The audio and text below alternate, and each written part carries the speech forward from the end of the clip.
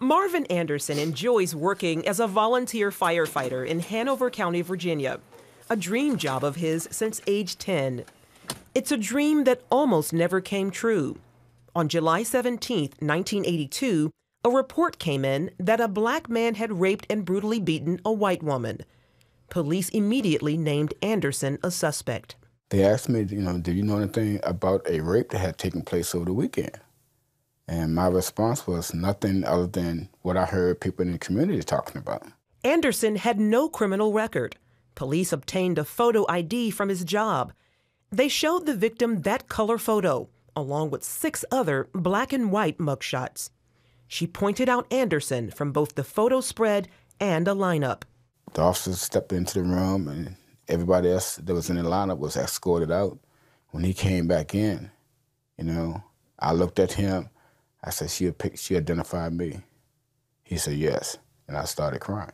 During the trial, the victim maintained Anderson sexually assaulted, beat her, and left her for dead. Meanwhile, people in the community told police that another man, John Otis Lincoln, was responsible, and a bicycle that had been used during the attack was identified by the owner, who said Lincoln had stolen it about 30 minutes before the attack. Yet Anderson was found guilty and sentenced to 210 years in prison. The entire room went dark. I couldn't see anyone.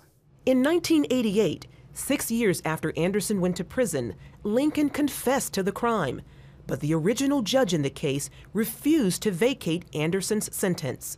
Anderson reached out to anyone he thought could help prove his innocence. In 1994, the Innocence Project took his case. The nonprofit legal group works to clear people wrongfully convicted. Attorney Vanessa Potkin says the system mishandled Anderson's case on several levels. We were very troubled by the lineup and the suggestive identification procedure that led to her eyewitness identification in the case. And then aside from that, there was this very troubling evidence pointing to another person as the actual perpetrator in the crime. According to the Innocence Project, eyewitness misidentification, false confessions, and government misconduct are the leading causes of wrongful convictions. DNA evidence made the difference in Anderson's case.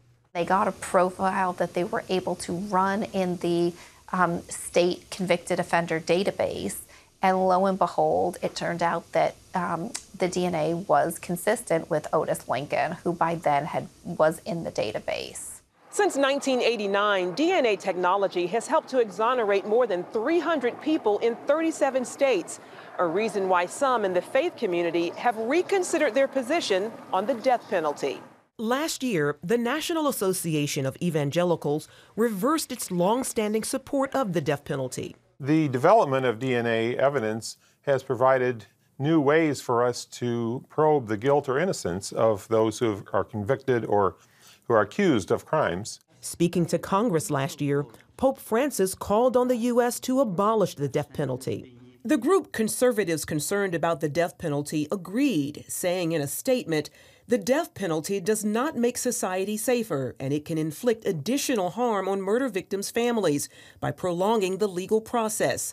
In light of these concerns and recent wrongful convictions and botched executions, more states should heed the Pope's call to end the death penalty. Potkin says DNA evidence helped free 18 innocent people facing execution.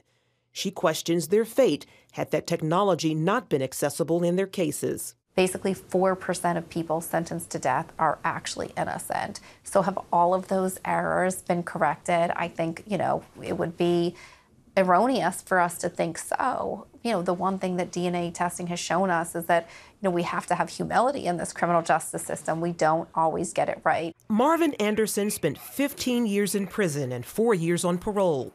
In 2002, he was fully exonerated and eventually received compensation from the state of Virginia. Today, he serves as chief of the Hanover Fire Department. He says spending most of his adult life in prison for a crime he didn't commit was painful, but that he's not bitter. He credits God for both the breakthrough in his case and the second chance at fulfilling his life's passion. I talked to God and asked him to just take over my life, do what he wants to do with it. I've tried and I didn't succeed So I'm putting my faith in you.